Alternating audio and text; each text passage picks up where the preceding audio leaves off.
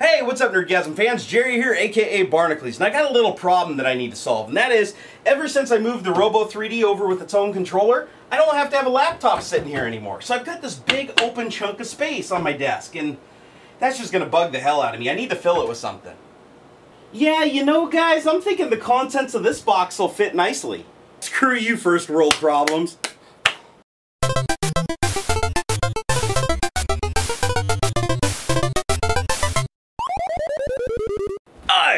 Anyways, guys, there it is. Ultimaker V2. Special thanks to Sander Ultimaker for making this happen. God, I've been wanting this thing so bad. If you guys haven't seen the Ultimaker before, this is an Ultimaker V1.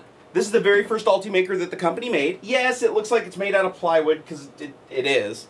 And it does look like it was made in a shed, because it probably was. But that's besides the point. What makes this one kick ass is it has a massive speed. This thing can print it like just eye-wrenching speeds, dude. It's awesome. If you haven't seen my other videos, go check them out. But it's one, loud as hell, and two, it doesn't have a heated bed. And heated beds are important to 3D printing. They just are. They make life so much easier. So, Ultimaker went and kept improving, and now they've got the V2, and that's what's in this box. And I've already seen pictures of it. Before I even take out the box, I can tell you, it's pretty. Prepare yourself. It's a thing of art. Alright, this sucker's too big to unbox on the big desk, so we're just going to do it right here on the floor. Using my scissors.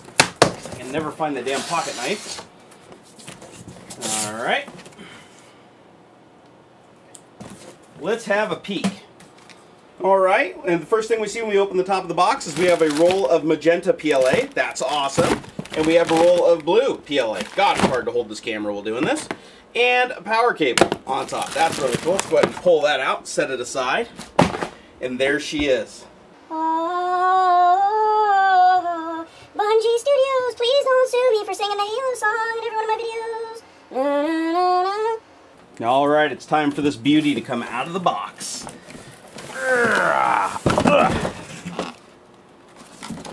Ta-da!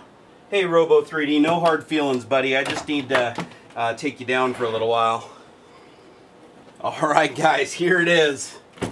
Sitting right next to its brother, V1 and the V2.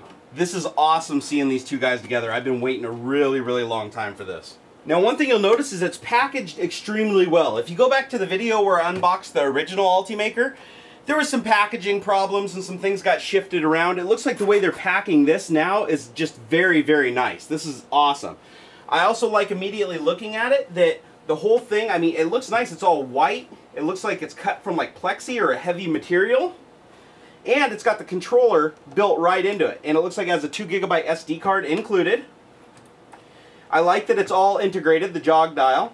Whereas over here it was a separate module that attached with ribbon cables. Looks like this box just pulls right up out of the top. And got this cover, we can pull that out. Looks like they've placed cardboard inside to protect all the important stuff. It also looks like, let's see here, it looks like they put some zip ties on some things. They've wrapped the little poles and rods. That's cool. Oh man, that is epic. So I can tell looking at it, the glass that goes on the heated bed is actually pinned down below underneath so that it doesn't get damaged in shipping. We'll pull that out in a moment. It also looks like there's a zip tie here that can actually be trimmed or removed. So we'll go ahead and take care of that too. But just looking at the machine, it's awesome. I like that the sides are closed in because that'll help keep your heat in a little bit better. And I love the way that they use like metal shrouds back here to hide the motors and to reduce the noise. It's definitely a lot cleaner of a design. You can see they've got like these little custom things for the wire loom to go through, whereas on the old one it was just kind of wrapped around a bundle of wires. It's definitely a huge refinement. Now the overall design looks very similar other than the controller being integrated, and also I 3D printed feet. That's why this is a little taller, but it also looks like, just looking at the design, it looks like the same 3D printed feet would fit on this. The dimensions are still the same on the corners, and that's really, really cool. It looks like they shaved a lot of weight off this print head. The print head now has 2 fans on it. That is just really, really cool. But unfortunately, it looks like one fan was damaged in transport. I'll have to check the box and see if it's in there. But the fan's easy enough to replace that I'm not too worried about it. After looking in the box, I did find at the bottom the little piece of fan and where it broke off. So it was obvious that in shipment it got jarred and something got broke off. But to be honest with you, I've never received anything from DHL that doesn't have some kind of problem with it. I mean, God, DHL, don't even get me started on those guys. I love the way the hot end looks. This is just very, very slick looking. You can definitely tell there's a huge improvement there, and I like that it has a heat sink on it and everything like that. This is just a much, much better design. Looks like it's a hell of a lot easier to take apart too, because it looks like everything's custom lightweight plastic now instead of that plywood, which is very heavy. All right, let's bring the heated bed up, shall we? Twist in the screw in the back. So there's our piece of glass right there, all wrapped in bubble wrap that goes on the heated bed. And if you look, the heated bed has these little clips on it that just swing out. That's a really cool design. So you can easily remove the build platform. I absolutely love that. And it is a heated build platform, and I love the way that they did the loom and everything, so it's out of the way. It is a very slick looking platform. It looks like you can level the bed by turning the screws under the platform. I like that a lot better than having to use a tool like I had to with the old one. There's a side profile view. You can see it's really cool. It's like I don't know what this is, Lexan or some kind of plastic. It definitely has some heft to it. And then here they got a little arrow showing you where to insert the material into the feeder. The feeder looks like it's much smaller. The feeder on the old Ultimaker was huge. And it even looks like it has some room for additional expansion. If you see, there's another place over here to mount another stepper motor. But a very clean design. If you turn around the old Ultimaker, you can see this is one of the extruders. I have dual extrusion I installed on there, but you can see the extruders are huge and they stick out this way. I like that this one's in nice and tight to the unit, so you can put it much closer to a wall. Alright, let's go ahead and insert the glass bed. You just slide it back. The clips look like they're pressure fit. It slides in nice and tight. And you just slide these front ones out like that. Push it down, clip it into place. It does snap and make a popping noise when it connects. And there you go, you have a glass platform. Really easy to swap out. The whole surface is heated. Really, really love the design on this, guys. You drop it down. Also in the box, we got a full color manual. Now that is really cool. The other one didn't come with as nice of a manual. And it looks like we got some stuff. We have, let's see, list your printer, 3D printer for others, 3dhubs.com. It's got a card for that. Let's see here, the new Ultimaker V2. It's got a card in there that you can probably give to your friends. And it's got a bunch of stickers that you can put on everything. That's awesome. I'm going to put a bunch of stickers on my V1. And then, of course, the manual itself, which, if you're not familiar with 3D printing and Cura, oh wow, it's got pictures. It shows you, it gives you illustrations on how to level everything and how to calibrate it. That is really sweet. Check out the power supply on this thing, guys. It's 24 volt at 9.2 amps, 221 watts. That is a beefy power supply, because of course you got to take into account now it has a heated bed, so it needs a lot more power. So there's the power brick. Let's go ahead and get this plugged in. Also, just really quick, guys, it came with a test print that shows you like how well it was able to print. Because they check each printer before they mail it out, and this print actually looks really good. The symmetry on it's good. It also came with a bag of goodies here, and the bag of goodies includes, it's got a spool holder for the back, a glue stick, because you can use glue on the heated bed to actually get things to adhere better. It came with lubricant for, I'm guessing, the drives and the bars, a USB cable. It also came with another part that I don't know. I might have to look at the manual for that one, guys. I don't know what that one is. And a couple of Allen keys. All right, guys. Moment of truth. Firing it up for the first time. Ooh! Oh my God! Wow, look at that lighting. That is going to be so awesome for videos. It's got custom LED strips all the way down the side, across the top, and down the bottom. So just look how well lit that is. That is epic. Man, I can't get over how well lit that is. That is awesome. Alright, so it says right down here on the screen, it says, welcome to your first startup of your Ultimaker. Press the button to continue. Ooh, it's got a loud beep too. Because this is your first startup, I will walk you through a first run wizard. Oh my God, that moves fast. Whoa. After transportation, we need to do some adjustments. We are now going to do that now. Alright. It says rotate the button until the nozzle is 1 millimeter away from the build plate. That is cool, guys. That looks about right.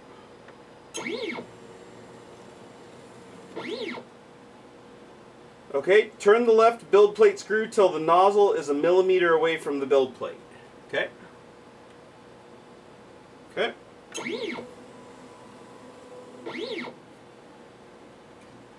Okay, repeat this step, but now use a sheet of paper to fine-tune the build plate levels. We're good? It's got one screw on the bottom that controls the back. Oh, this is such a better system than the V1. We're good?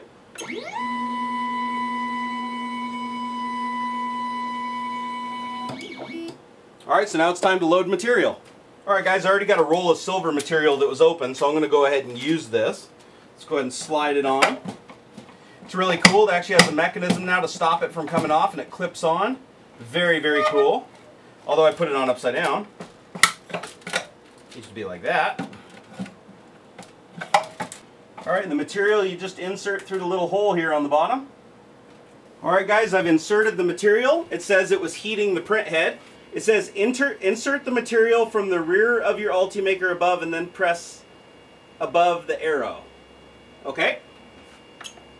Okay, loading material.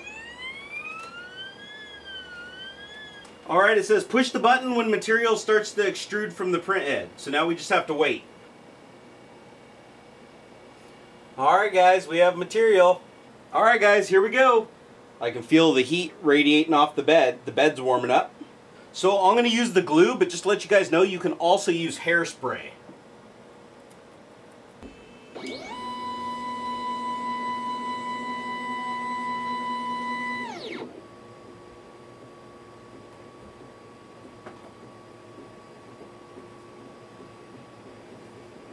Holy cow, this thing is quiet.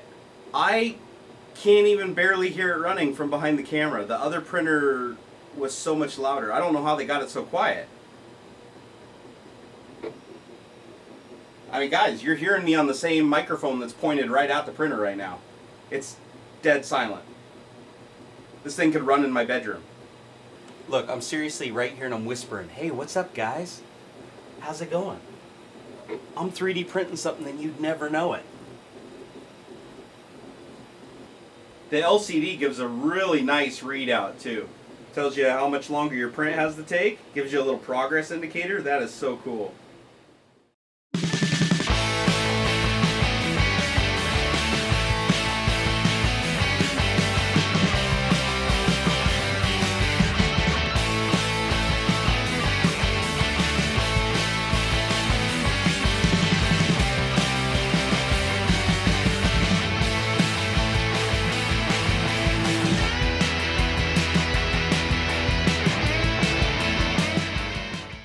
Alright guys, here's the first print off the Ultimaker V2. Now you can notice it's got a little bit of distortion up the sides, and it's a little warped on this side.